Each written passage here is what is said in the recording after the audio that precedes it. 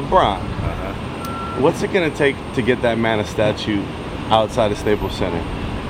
Does it have to be more than one championship? Yeah, it gotta be more than one championship. I don't know how many years he got left, 3 or 4? Yeah. Maybe if he just wins the next 3, but I mean, I think if they win, I think he's gonna bring one back, one before he leaves. He's gonna bring one championship back to LA, but I think his statue's gonna be somewhere else. even if he won 2 with Lakers, Adam. I mean, he is the greatest player of our like a current time. Yeah, he is our greatest player right now.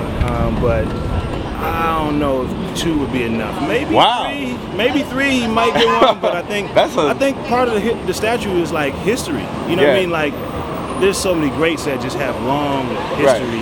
Right. That'd be like, look, Pau Gasol, right? Yeah. He got 2 chips.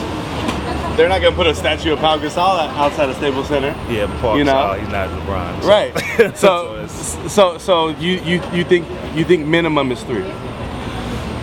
I think if he does 3, then there'd be some consideration. But I think 1, I think it would be no consideration. 2, probably no consideration. Wow. 3, I think they might be like, should we talk about it? You know, but I don't know. That's the Laker legacy. It's serious. It is. Yeah.